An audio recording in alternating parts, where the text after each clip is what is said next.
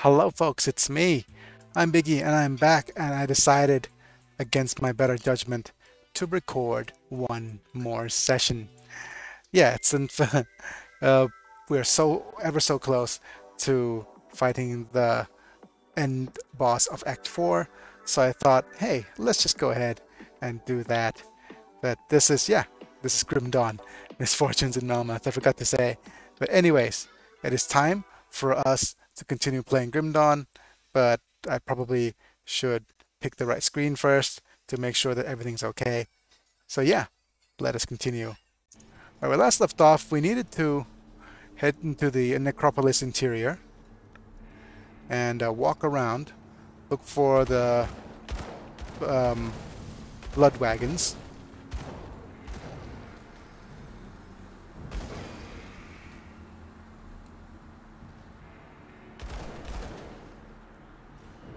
It should be around here somewhere.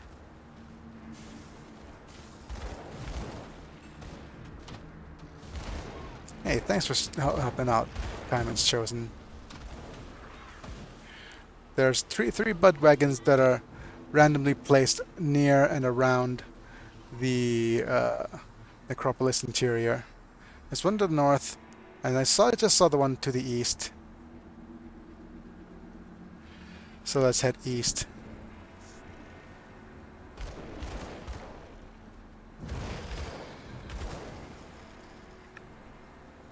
Which is around and down. I wonder if I can... there we go. Shortcut myself. Right through here. Thanks for the soul shard.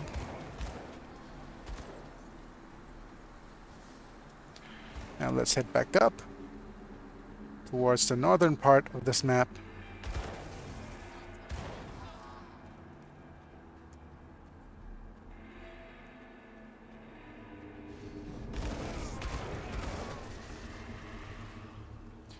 And here we have a totem.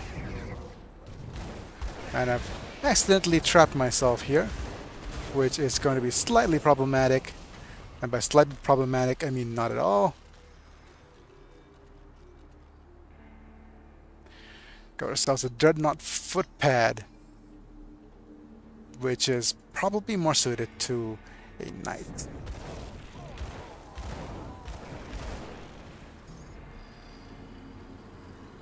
But I'll definitely take one of these chthonic seals here, as we head towards this, which looks like the northern wagon.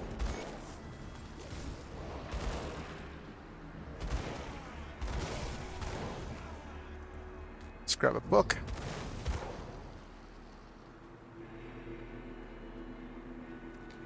And let's see if a random star shows up in and around here. There we go.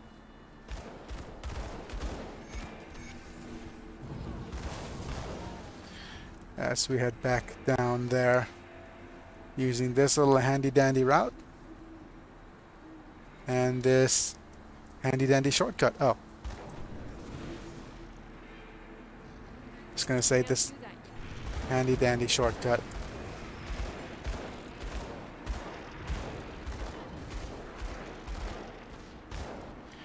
Right, so the shortcut doesn't work.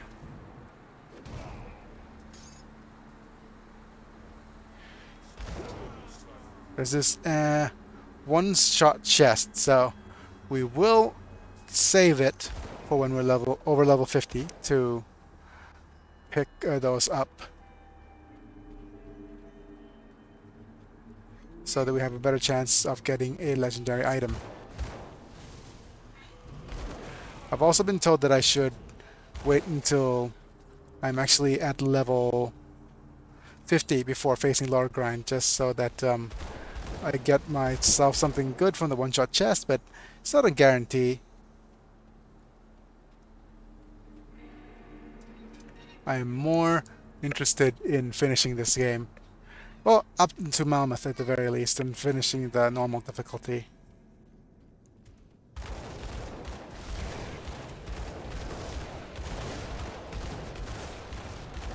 As you can see here, the guys are getting a bit tougher. What non-believer? The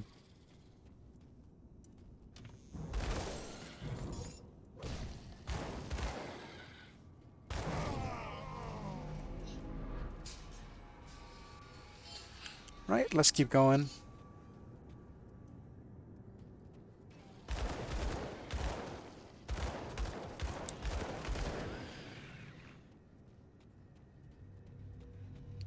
Okay. What shall be our random topic of conversation for today? As I slowly shoot people up here. Guns? Maybe? Guns. I'm not the thing about guns is that I never owned one, and I probably never will. Over in Thailand, you're actually... oh, what's this?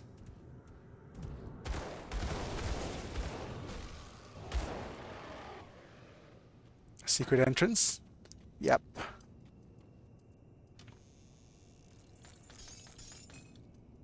Into hidden spoils. Followed by this.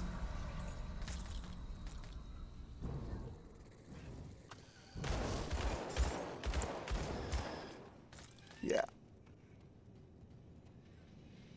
And some more hidden pathways here. Ah. It's weird.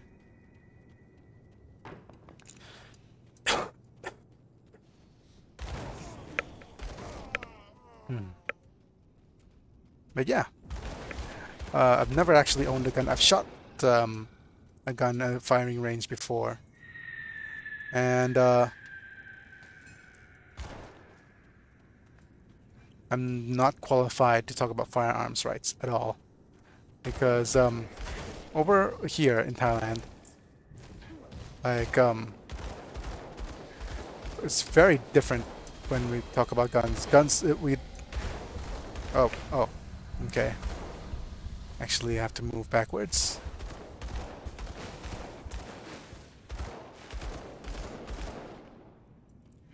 Yeah. We don't have like something like yeah, we do. I think we do need the permits to own a gun, but I think it's a little bit harder to come by. We're not like Japan where guns are immediately confiscated and stuff, but shortcut maybe? No. A little bit too optimistic for that.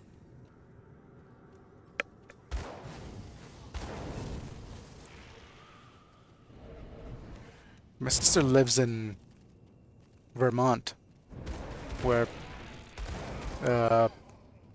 everybody has a gun for hunting and such, you know? But like I said, I'm not qualified to talk about it. And speaking things like rights to bear arms in my channel just seems like a good way to get demonetized. But of course, my personal opinion is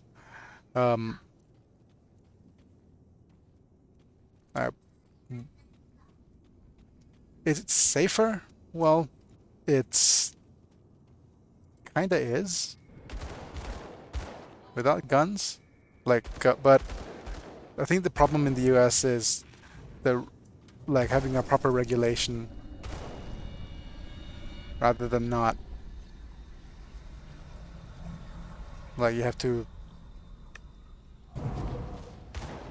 test for things like sanity or something. I'm not sure.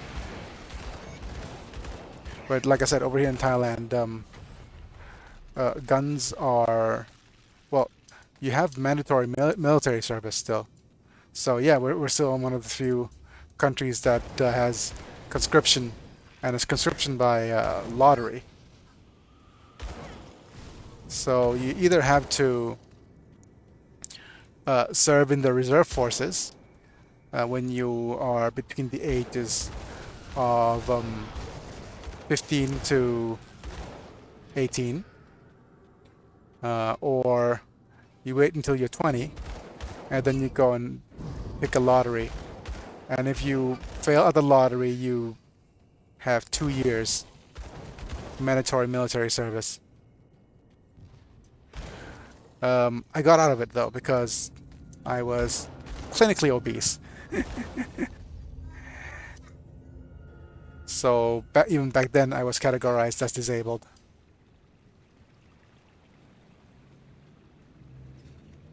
And maybe deep down, that's one of the reasons why I was actually quite afraid of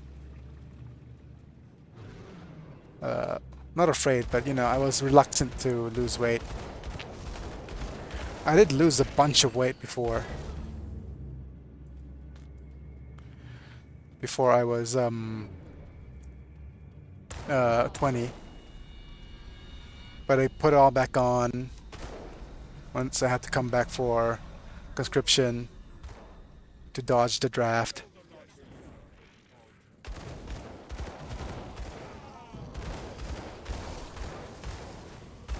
Yeah, and to be honest, that kind of because of that little exercise there, or lack thereof, more like, I was able to dodge the draft, and I always become reluctant to lose weight since then. Because one thing is not only deep down I was scared I was gonna get called back and say, hey, you dodged the draft, which wouldn't happen anyways. So which is yeah, I think, I mean, look at my username, it's I'm Biggy, you know, it became like being big became somewhat of an identity. And it's not losing weight isn't like the tough part. It's giving up your kind of persona that you come to been known for or been related to. I was definitely the biggest, the fattest guy in my group of friends. I kind of never kind of shook that title. I kind of supposed to quote unquote wear it with pride, but deep down I know that I could lose weight if I did my due diligence. But it took me realizing way too late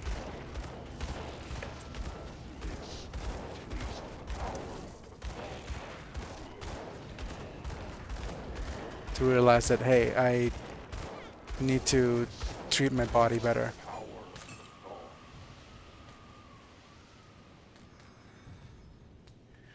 And yeah.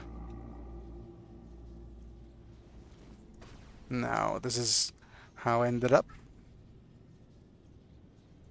It's sad, but it's kind of how things are. Cards that are dealt, so to speak. Let's read some more comic books here.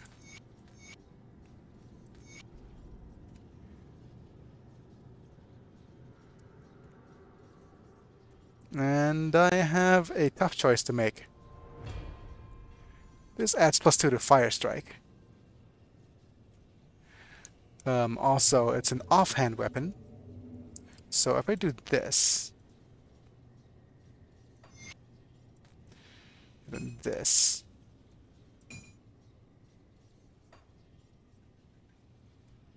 yep, that should up my DPS a little bit. Yep, very good. And here we are, the City of Logorian. Time to finish the final battle.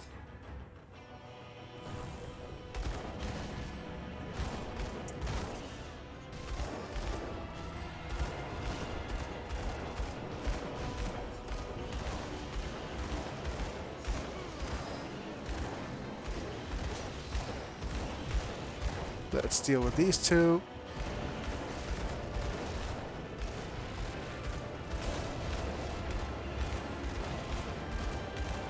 Let's go with number 1 and number 8. And we're pretty much done here. Never stood a chance.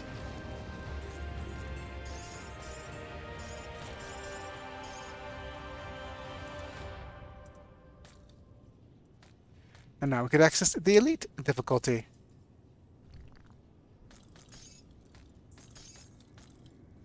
Zohan's better played.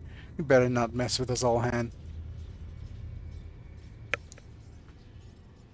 Alright. Let's actually warp back to Inquisitor Creed at the good old fort of the Icon variety.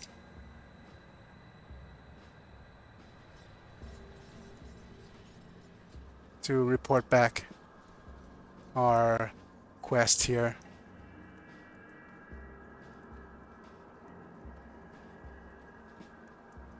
You've returned. So our great moment of triumph is soured with tragedy. Yep, so Algrim got kidnapped here. But this was actually the end of the original adventure. So let me just have a look here. That was the end of the original of Grim Dawn without the extra items, extra whatchamacallit, Good, you're back. I struggle DLC. to admit this. But I must have. You see, the Luminari have long been aware of the Covenant. Let me just put my points in here. 1s, 2s, and 3s.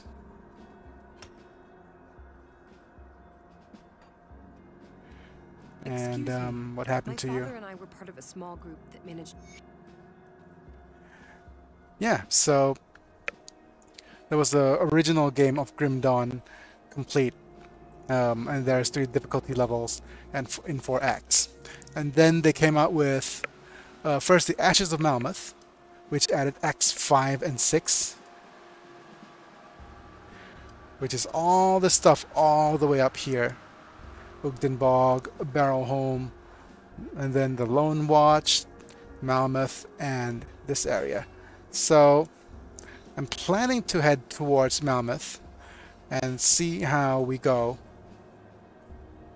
But this is the wrong spot to go to. We need to head back to the Burwich Village Rift before we head up this way.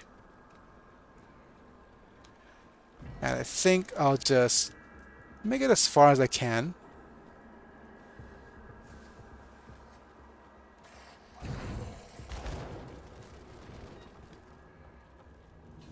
Before having to this looks like a spot with a hidden stuff. I see some hidden paths there.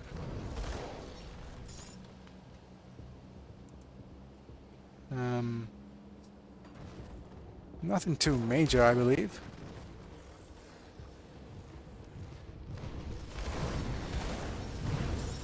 Alright, these don't drop stuff anymore. But yeah, we'll head out the Malmouth outskirts here and continue on our main quest. There's actually a hidden path under the bridge, if we so wish.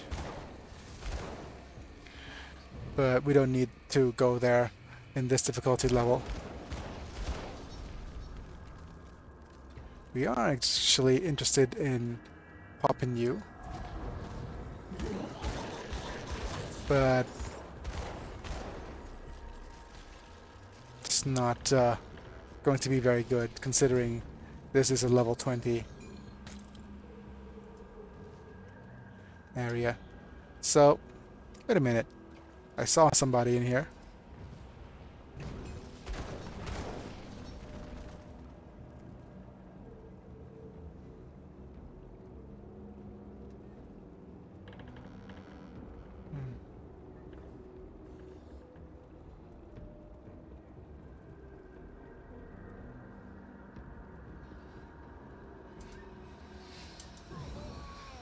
I think I messed that up somehow.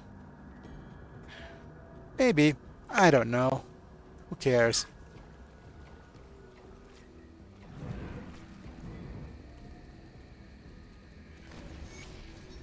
I didn't even know if he actually shot at me or he was around my aura. Either way, he did.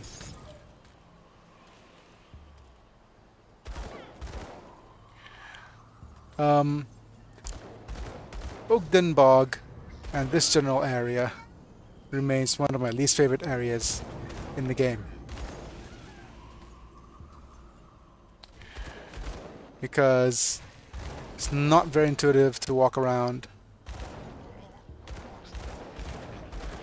Gonna end up lost in here, most definitely, and reminds me of the jungle levels in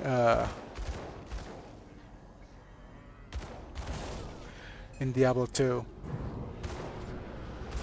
It's just maze.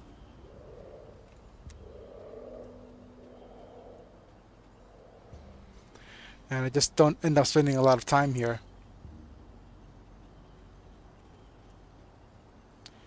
There's a shop here if you want to go buy and sell some stuff, but I'm more interested in heading toward Coven's Refuge.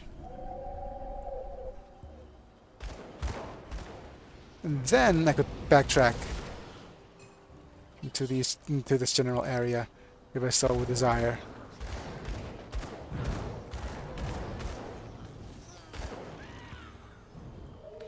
I do believe this chest contains Nane's stash, which is available to us if we head up and towards the left.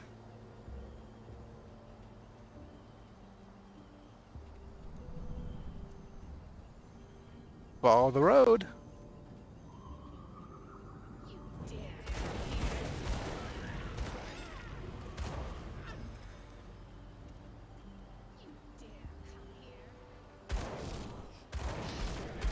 And Wendigos. I know what's the cool things that we could talk about. We could talk about paradoxes. I love I'm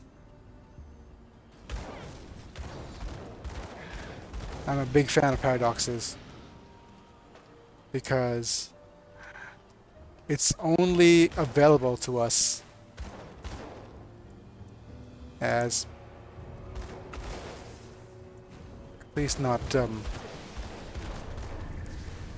spray the area with poison.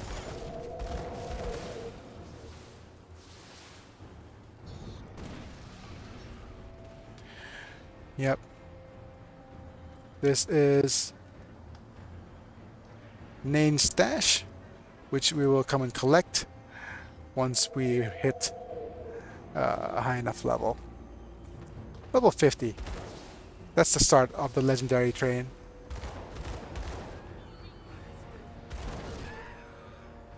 But we do have a nice totem here.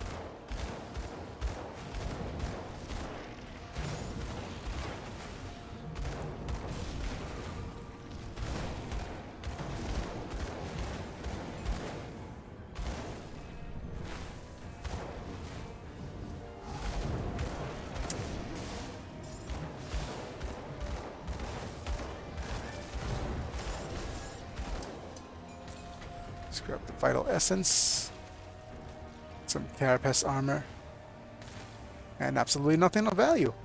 Wonderful.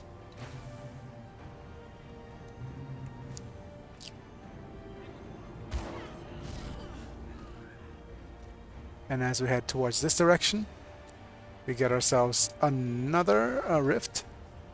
And also, I do believe there's a guy over here that we need to pick up.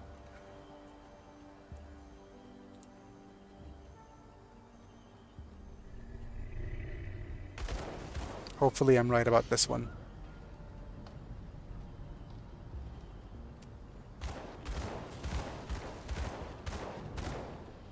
If not, we need to do a bit of backtracking, which is, like I said, I'm not a fan.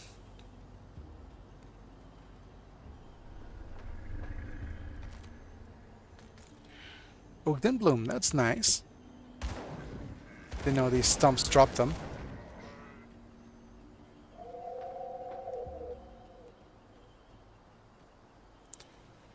And yeah, we do need to backtrack. But we need to go into the den over here of Garaxus.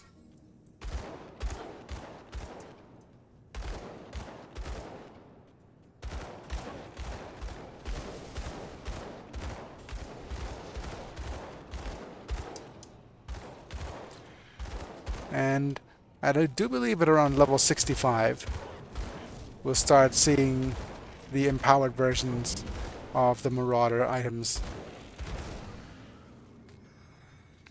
which will be cool. Hi, Caraxus.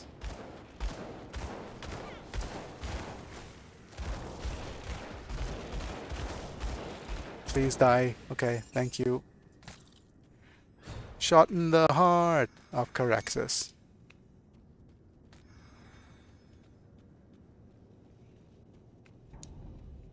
But yeah, I do think it is a good time for me to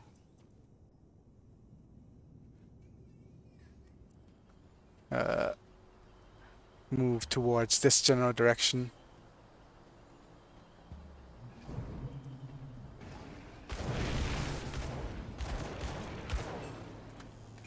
I'm getting things like vial launchers, which is an interesting weapon choice, to say the least.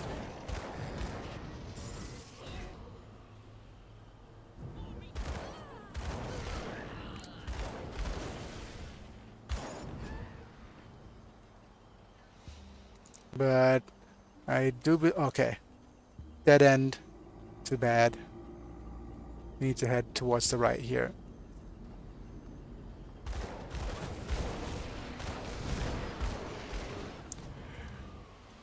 Grab some of these items. Ugdenbach Howlers is something quite important.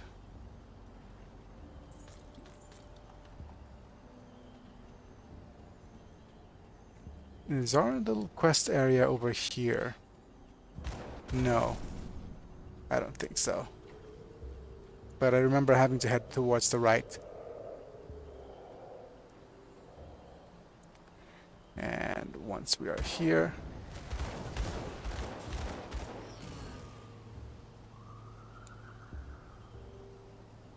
we'll head up. And we'll head towards the Coven's Refuge.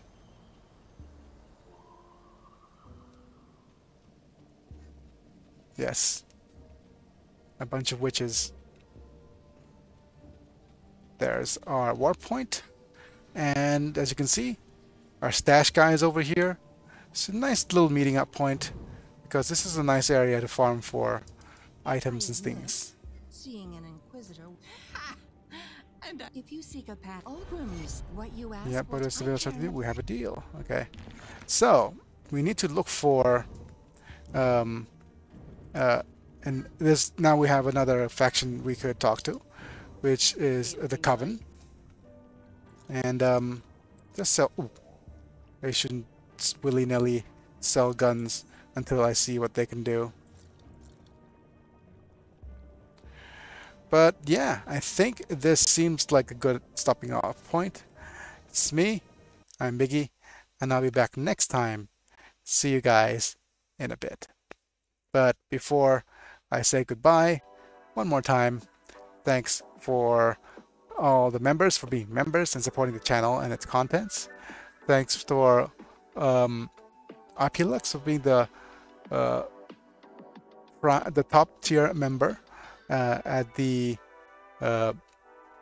what's the level called? Decision Makers level, for basically sponsoring this game and giving me the idea to start playing ARPGs to improve my strength. It has really helped a lot. Thanks, Apilux. But that being said, if you enjoyed the content, Don't forget to leave a like on the video. If you want to see more of this kind of content, don't forget to leave a don't forget to subscribe. There we go. And to see when these videos go up. That being said, thanks for joining in. Nope, that's the wrong button. But thanks for joining in. It's me. I'm Biggy, and I'll be back. See you guys in a bit.